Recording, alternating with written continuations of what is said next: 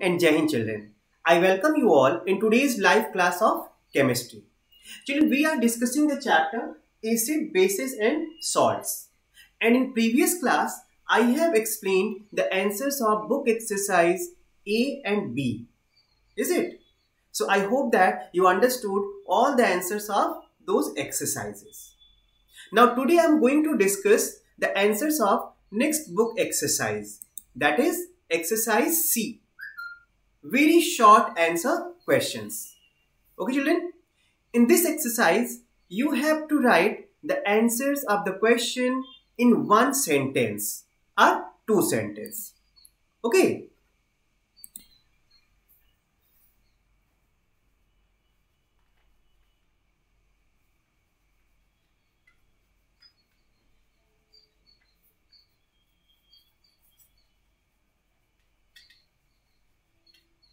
And the question number 1 is, what is an acid base indicator? And give an example. Alright children, so here in this question you have to write that the definition of acid base indicator. Okay, so children, the substances which can be used to test if a given substance is acidic or basic in nature is known as an acid base indicator. And the example is methyl orange. Got it? Once again I am going to repeat. The substances which can be used to test if a given substance is acidic or basic in nature. So, such substances are known as an acid base indicator, and the example is methyl orange. Alright children? Now the question number 2 is,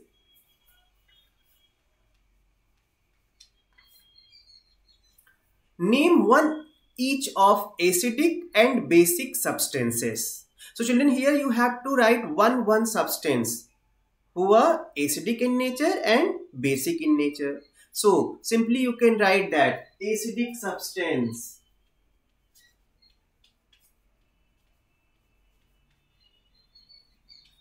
There are many examples. You can write just any one like lemon. Okay, lemon is an acidic substance because an acid is present in it, and the name of the acid is citric acid. Got it? You can write lemon, you can write orange, okay, you can write tamarind, you can write grapes, apples, because in these all substances acid is present, so they are acidic substance. And the basic substance,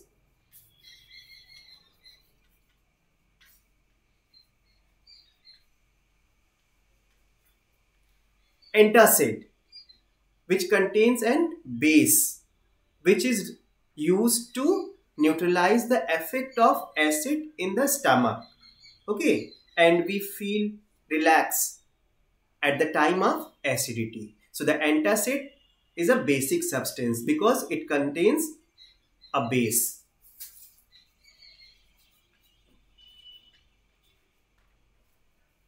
Alright children, now come to the next. Question number 3. And the question is, what happens when dilute sulfuric acid is added to zinc? Children, once again I am going to repeat the question. What happens when dilute sulfuric acid is added to zinc? So the answer will be, when dilute sulfuric acid is added to zinc, a gas will produce, and the name of the gas is hydrogen gas. Okay, and along with this hydrogen gas, zinc sulfate will form. Alright children, as zinc is a metal, and when acid reacts with metal, so they form hydrogen gas. So in this question you also have to write the same. When dilute sulfuric acid is added to zinc, hydrogen gas is produced along with zinc sulfate. Got it? Now the question number 4. And the question is, how can carbon dioxide be prepared from an acid? Alright children, how we can prepare the carbon dioxide from an acid? So, very simple, the method is carbon dioxide can be prepared from an acid when dilute acids reacts with carbonates. Okay, when dilute acids, yes, reacts with carbonates like calcium carbonate. So, what will form? It will form a salt and carbon dioxide gas. Okay, so we can prepare the carbon dioxide from an acid by adding the dilute acids with carbonates like calcium carbonate. So we will get a salt and carbon dioxide gas. Okay, now the question number 5. And the question is, give 2 examples each of strong acids and weak acids. Alright children, in this question you have to write two names of strong acids and 2 name of weak acid. So the strong acids are nitric acid and sulfuric acid.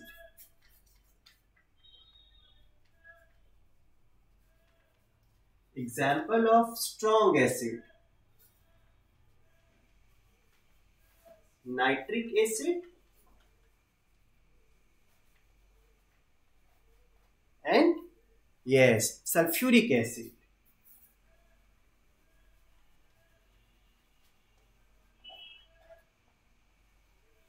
And the example of weak acids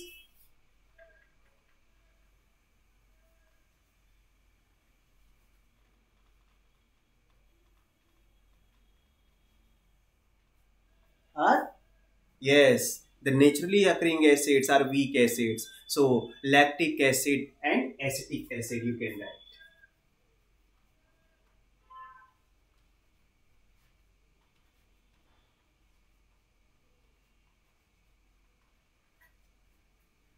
Alright children, these are the two examples of strong acid and weak acid. Okay, now come to the next question number 6. And the question is, why does a base applied to your skin give relief from an ant bite? Understood children? The question, when an ant bite us, so generally we applied a base on the skin, and while applying the base, it gives relief. So the reason is there, when ant bite us, it injects an acid inside the skin, and the name of the acid is formic acid. Which acid? Formic acid. And thus the skin irritates for some times. Okay, when the formic acid injected by the ant, it creates the irritation on the skin. And if we want to get relief from this irritation, so a base, that is baking soda. Baking soda is a kind of base. So this base is applied on the skin, and while applying this base on the skin, it neutralizes the effect of acid, and the irritation ends with forming salt and water and provide relief. Get it children? It's a kind of neutralization reaction takes place. Okay, when formic acid injected, so we applied a base, that is baking soda, and they both reacts and neutralize the effect of acid. Okay, and we feel relief. Got it children? So these all are the answers of short questions. Alright, now after that I'm going to explain the answers of long questions.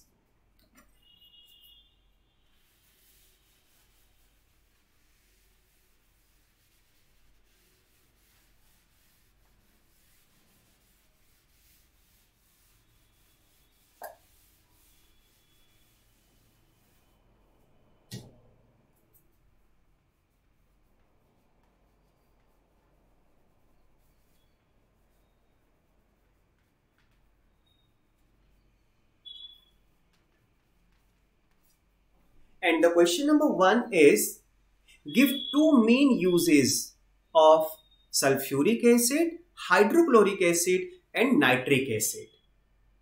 Understood children the question? In this question you have to write two uses of these three acids. Two uses of sulfuric acid, two uses of hydrochloric acid and the two uses of nitric acid. Okay, so come one by one. Sulfuric acid. It is used to manufacture fertilizer like ammonium sulfate and superphosphate.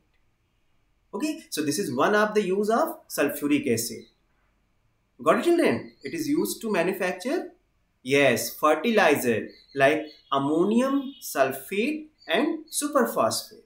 And the second use of this sulfuric acid is in automobile batteries. Sulfuric acid is used in automobile batteries. Get it? So these are the two uses of sulfuric acid.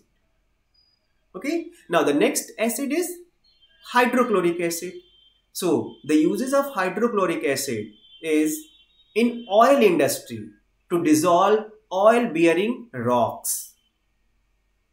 Alright. So this is first use of hydrochloric acid. It is used in oil industry to dissolve the oil bearing rocks. And the second use of hydrochloric acid is to purify salts. Okay, or to remove the impurities from the salts. So these are the two main uses of hydrochloric acid. Now, the next acid is nitric acid.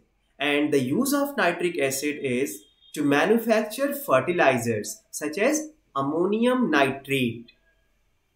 Got it children? This is first use of nitric acid to make the fertilizer, that is ammonium nitrate. And the second use of nitric acid is to manufacture explosives such as TNT.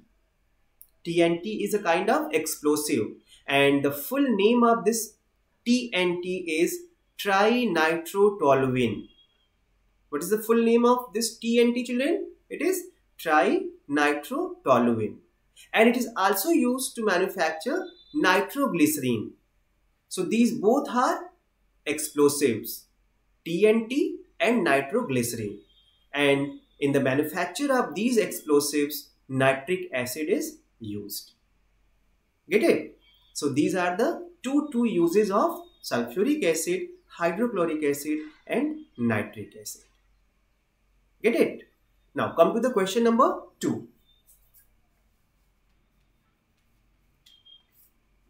And the question is, what do you mean by neutralization reaction? And how can a neutralization reaction be used to prepare common salt? Children, understood the question? In this question, first you have to define the neutralization reaction, and after that you have to write that how common salt prepare, okay, by the neutralization reaction. So the neutralization reaction is the reaction of an acid with a base to form a salt and water is known as neutralization reaction. Is it? Again, I'm going to repeat. The reaction of an acid with a base to form a salt and water is known as neutralization reaction. Okay? And the reaction gets its name because the acid and the base cancel out each other's properties to produce a solution. And this solution is neutral. That is, it is neither acidic nor basic. Alright. The reaction gets its name, that is neutralization reaction, because yes, the acid and the base cancel out each other's properties and produce a solution, and this solution is neutral. That is, it is neither acidic nor basic. And the reaction of making common salt is NaOH. It is a base and the chemical name is sodium hydroxide.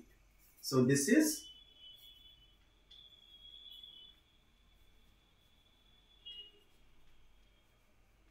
sodium hydroxide. When this base reacts with an acid, that is hydrochloric acid.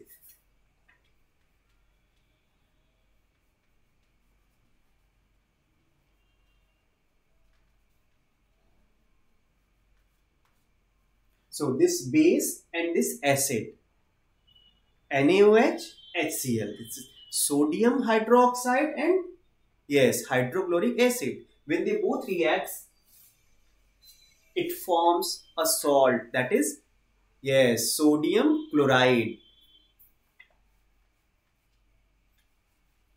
Formula of sodium chloride is NaCl.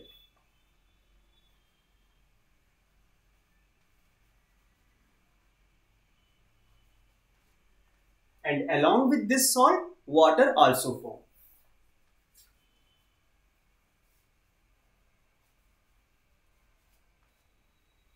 Alright children, so this is the chemical reaction which involves to produce salt, sodium chloride. Okay, this is common salt that we use to eat. Okay, now come to the question number 3.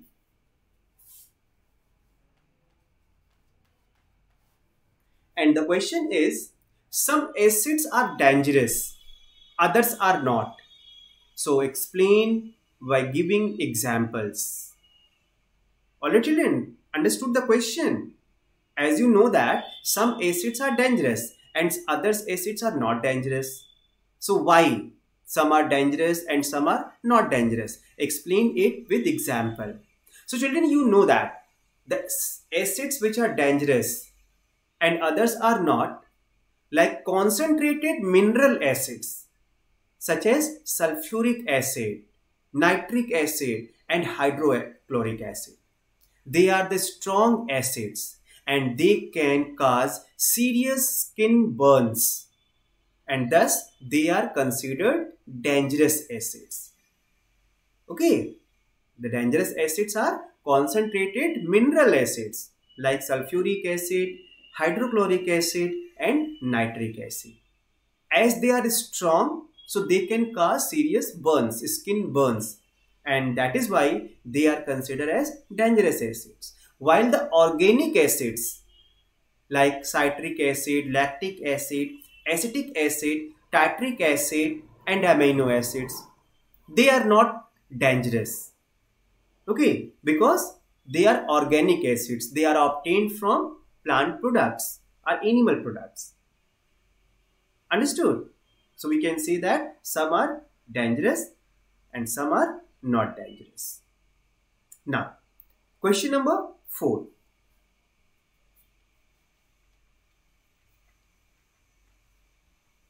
And the question is, what are bases and what are their physical properties? So children, in this question, you have to first define the term base and after that you have to write the physical properties of bases. Okay, so the bases are hydroxides of metals or of ammonium. Okay, what are bases? They are the hydroxides of metal or of ammonium, and their physical properties, like the first physical property is they have a bitter taste. Alright, bases have the bitter taste. Second physical property, that bases can turn red litmus blue. Okay, and the third physical property of bases are they have a soapy feel. When we touch them, so we feel soapy. And the fourth physical property is bases reacts with acid to form salts and water. Get it? So these are the 4 physical properties of bases. Understood children? Okay, so I hope that you understood. Now, come to the next question number 5.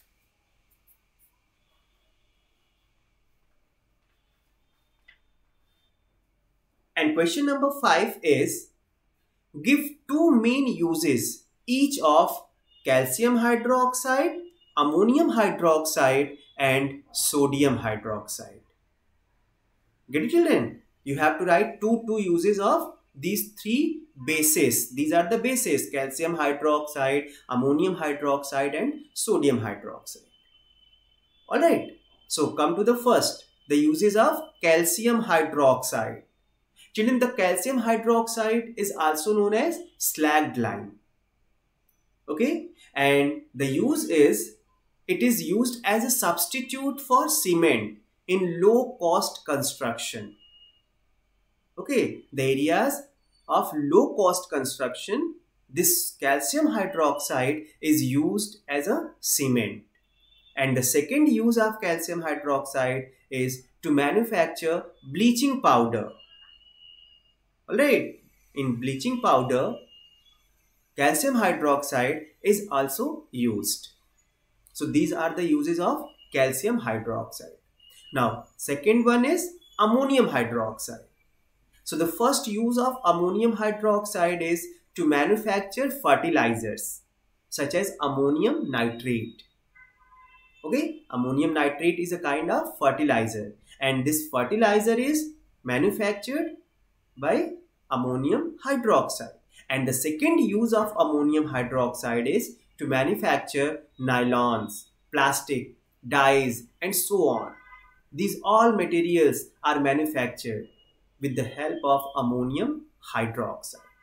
You can say that ammonium hydroxide is used to manufacture these substances like nylon, plastic, dyes, and so on. Get it, children? Now, the third base is sodium hydroxide, and the use of sodium hydroxide is to manufacture soap. This is one of the very important use of sodium hydroxide. Okay, in the manufacturing of soap. And second use is to manufacture paper, rayon, textiles, medicines, and so on. Okay, to manufacture these all substances like paper, rayon, different types of textiles, and the medicines, sodium hydroxide is also used. Get it, children? Okay, now come to the next question. Question number 6.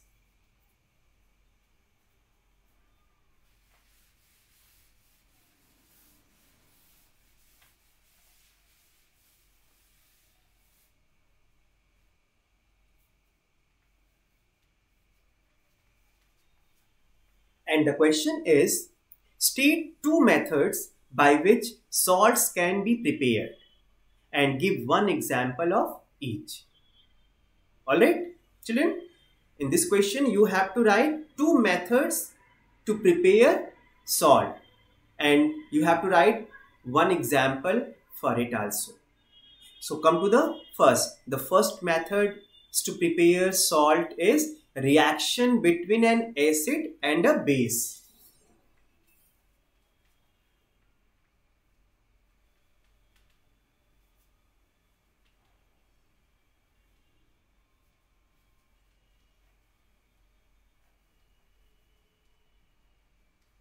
This is first method to prepare salt, reaction between an acid and a base.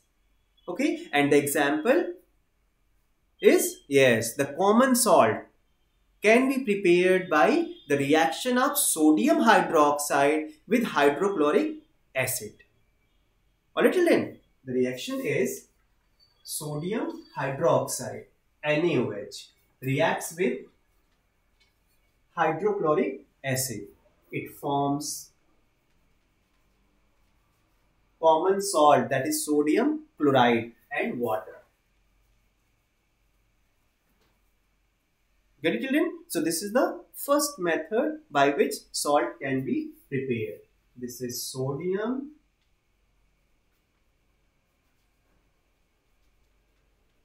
hydroxide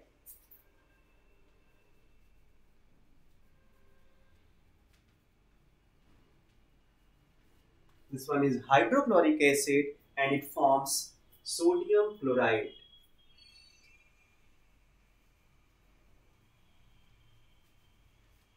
And water. So this is one of the example of the reaction between an acid and base by which a salt prepared. Now the second method is the reaction between an acid and a metal.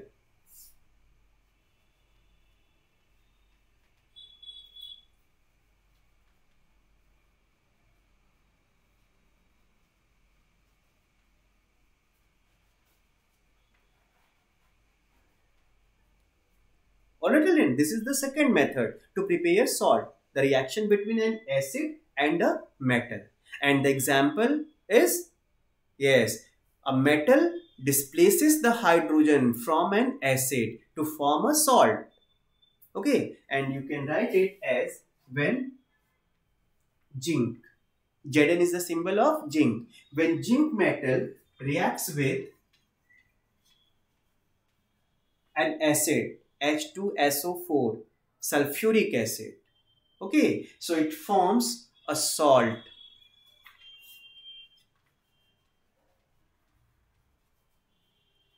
Zinc sulfate is a salt. Okay, and the formula is ZnSO4, and it will produce the hydrogen gas also. Alright, children, so this is zinc metal. It reacts with an acid, that is sulfuric acid,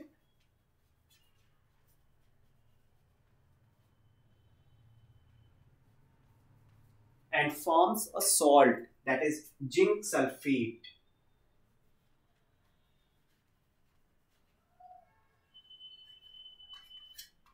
And hydrogen gas.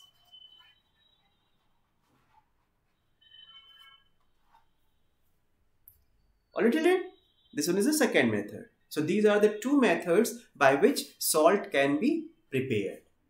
Okay, now 7. Okay, and the question is, what is soap and how can you make soap in the laboratory? Get it, children? What is soap and how you can make soap in laboratory?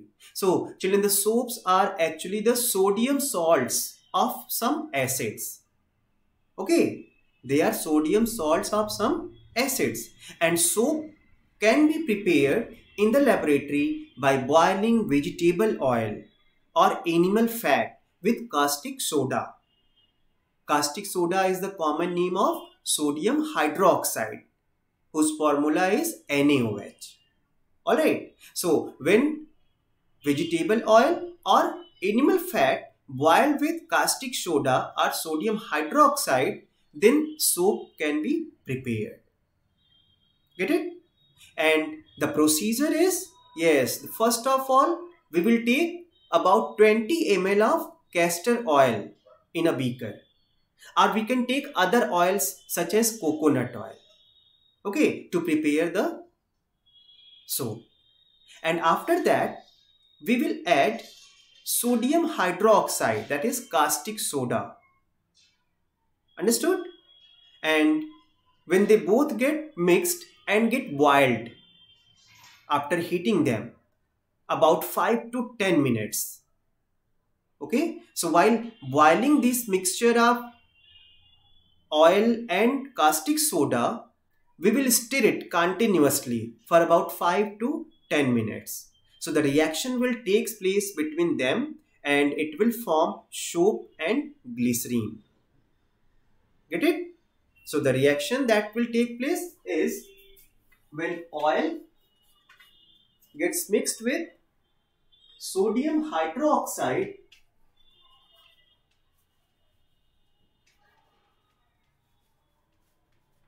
it forms soap and glycerine.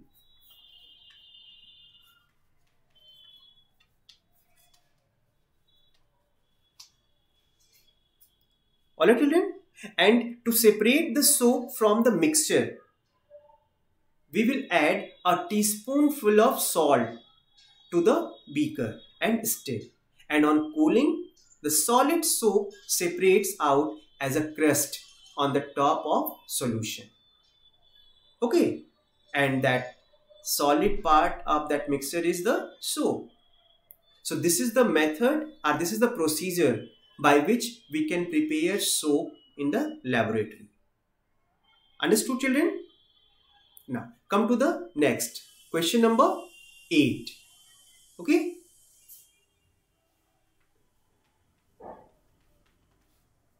And the question is, how are salts named? And give 2 examples. Means that how we can name the salts, and you have to write the examples. 2 examples also.